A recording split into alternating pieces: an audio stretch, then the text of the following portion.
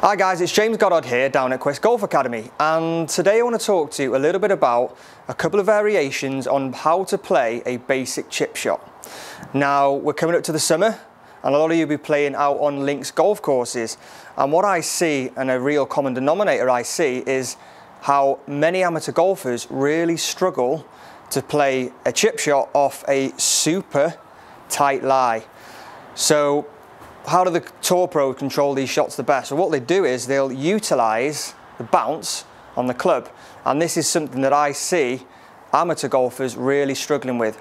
I see them knock down, so we're going to take a less lofted golf club to play like a real knockdown shot instead of going for a higher lofted club, and like I say, using the bounce of this club as effective as it could. So what do I mean by playing this knockdown shot? Well, firstly, I would see a setup, a ball position right off the back foot, and the hands would be pressed as far forward as possible. Now in their minds, this is so that they can trap the ball against the turf. The ball's going to come out super low and they're trying to get that ball first connection. Now the only issue with that is, if we do have a bit of an issue with the strikes, if we don't strike it perfect, then we often get that one that sticks straight in the ground, or a common one I see is the hands come up and they thin it, completely thin it. So believe it or not, they actually think that that's giving them a higher percentage or a better chance of executing that shot. They really aren't. If we go for a slightly higher lofted club, so I've got a 58 degree here and it's got around 10 degrees of bounce, and for those of you who don't actually know what the bounce is, it's just this camber here at the bottom of the club. So we've got the face, and underneath you can see how the leading edge is slightly higher. Now this bounce is actually our friend, so it's actually going to help us out with this shot. So the way I would like to see this shot played, and I'll give you guys a drill for this in a minute, is stance is pretty narrow. So you can see I've got a club head width apart, and the reason being for this is I don't like anything too wide, purely because then we start having issues with ball position. So I don't really reference ball position here. So how I would do this is I would have feet, like I say, one club length apart, and I will use my sternum. So as long as my sternum is over the golf ball, and if my stance is pretty narrow, then there's a very good chance my sternum is going to be directly over the golf ball. So sternum over the golf ball, take my normal setup. The one thing I would change is I always go slightly weaker on the left hand. So let's just say we'd normally look for a 2.5 knuckle grip. Just turn that into, say, a 1.5 knuckle grip. And that is just, one, to help keep this face more open. And two, it just allows this left wrist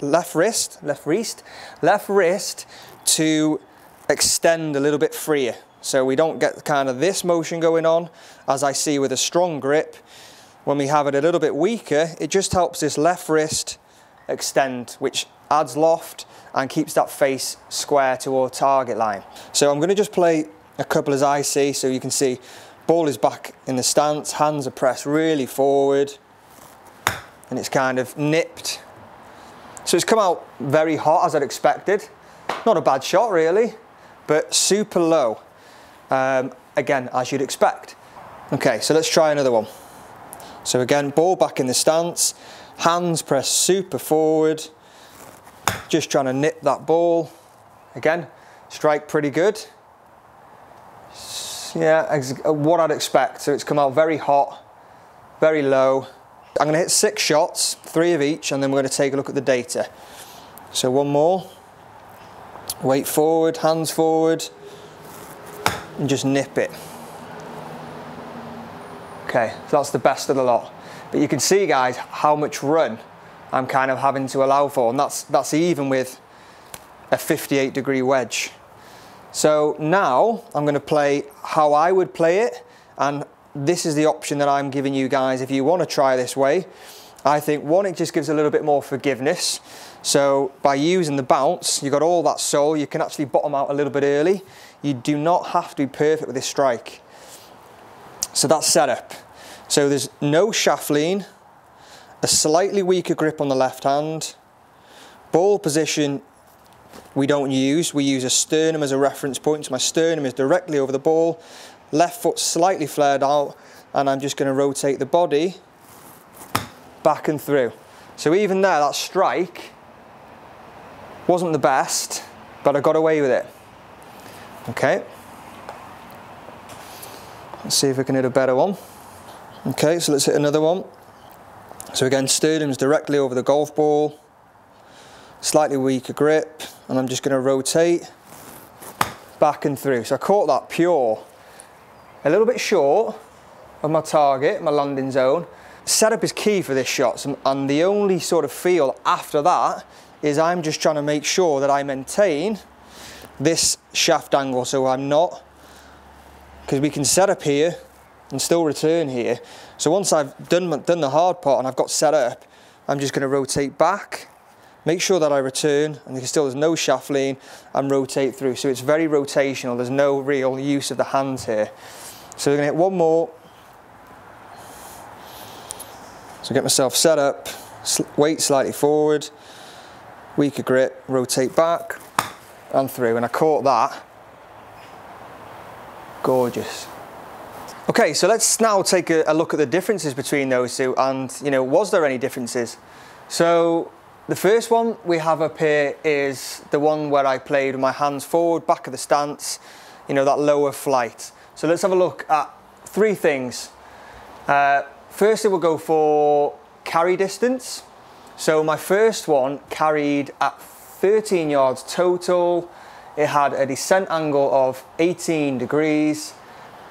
It had a backspin total of 4,000, pretty much 4,000 revs per minute.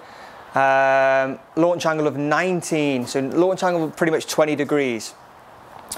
So let's now take a look at the second one, so how I would prefer to see the golf shot played. So hands obviously nowhere near press forward, the shaft very neutral, and it's pretty much a rotational golf shot. Carry distance between the two, very similar. So you can see here how they both carried within a yard, pretty much the exact same distance.